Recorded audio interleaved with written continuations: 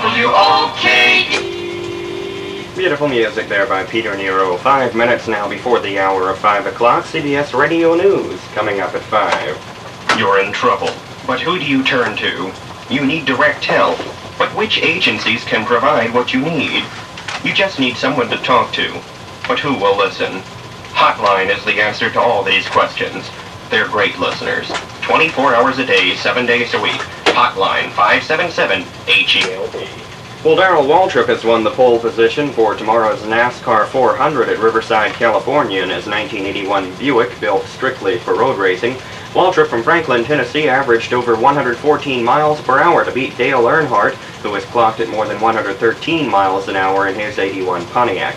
Qualifying in the second row, veteran driving ace Richard Petty and Neil Bonnet. Good music continues now on Wonderful Woke Radio in the Saturday afternoon parade of hits.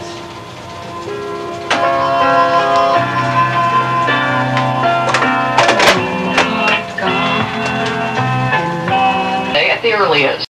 Equally glum news for television fans. Talks between striking screenwriters and producers broke off in Hollywood. The strike now threatens to postpone the new fall season. Susan Spencer, CBS News. Is there really a heaven? And if so, what's it like?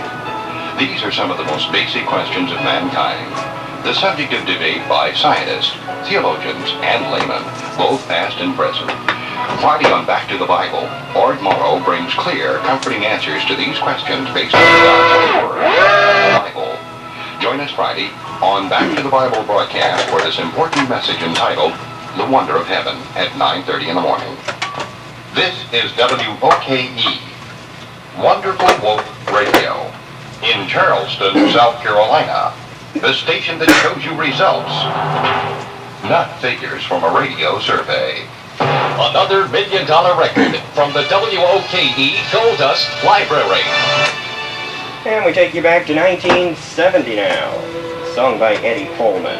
Hey There, Lonely Girl.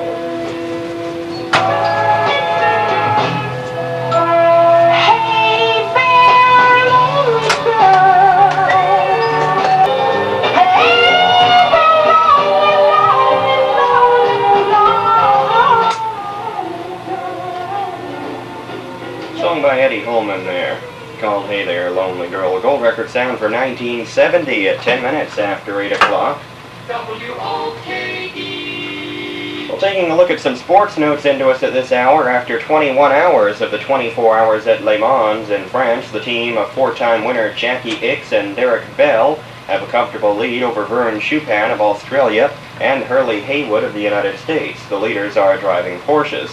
The grueling race was marred early on with the deaths of French driver Jean-Louis Lefause and a French marshal in two different accidents.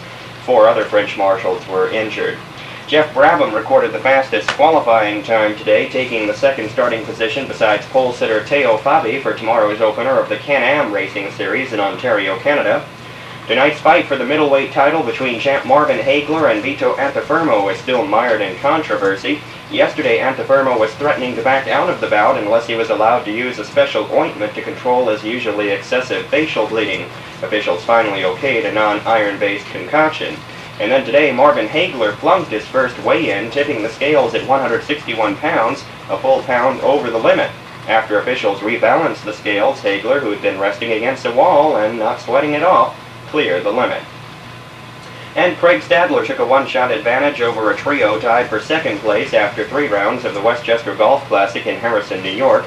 Stadler managed a 3-under par 68 to go 8 under for the tournament.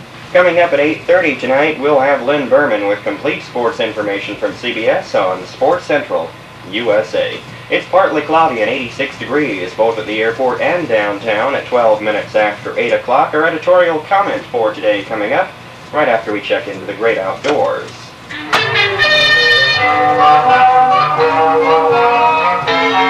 Here's the sportsman's guide to the great outdoors. When first invented, all guns fired round balls loaded from the muzzle, so a form of measurement was devised based on the number of lead balls the size of the bore that would weigh 1 pound. Thus, a 10-gauge shotgun took 10 lead balls the size of its bore to make 1 pound. A 20-gauge would take 20 lead balls to make a pound. And so it is with a 12 and a 16. The Sportsman's Guide to the Great Outdoors. This is an editorial.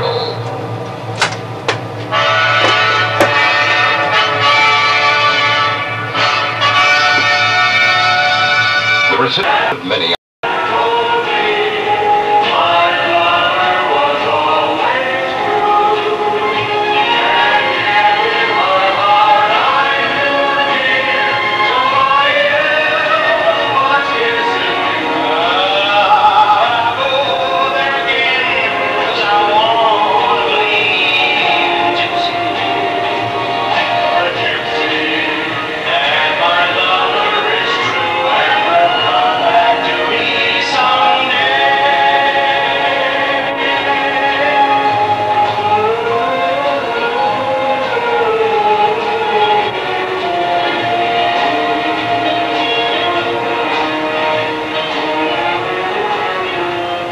called The Gypsy here on Wonderful Wolf Radio, the Saturday evening parade of bibs at 21 minutes now after the hour of 8 o'clock. Time to check complete radar weather eye information. Wolf Radio has the weather on. And our forecast calling for variable cloudiness and warm tonight with a slight chance of thunderstorms. Our low tonight in the mid-70s and then mostly sunny and hot Sunday and Monday. High tomorrow on Sunday in the mid-90s, low tomorrow night in the upper 70s, and our high for Monday up in the upper 90s. A chance of rain is at 20% tonight, 10% tomorrow and tomorrow night. And in the harbor area, winds are southwest around 5 knots tonight, becoming southerly around 15 knots Sunday with the afternoon sea breeze. Winds will be strong and gusty in the vicinity of thunderstorms. Our seas in the harbor are running at less than a foot tonight, increasing to 1 to 2 feet over exposed areas of the harbor tomorrow, and our tides are running near normal. Well, the low tide after midnight at 12:30 early in the morning, high tide later tomorrow morning at 6:28. Right now in Charleston, under partly cloudy skies, it's 86 degrees at the airport, also at 86 in the city area right now. Winds are out of the south at 11, barometer reading 30.06 inches, and the relative humidity now at 75%. Looking at the latest on our Charleston weather radar right now, and this was the 7:35 report, no precipitation noted in South Carolina. There still are some widely scattered thunder showers from near Charlotte and Rockingham, North Carolina.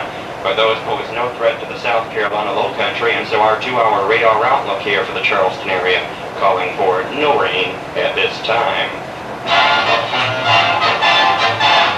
Radar weather keeps you in the know on Wonderful Wolf Radio, your weather line. WOKE Charleston Radio, WOKE Charleston Radio, Beautiful music continues now here for your Saturday evening enjoyment.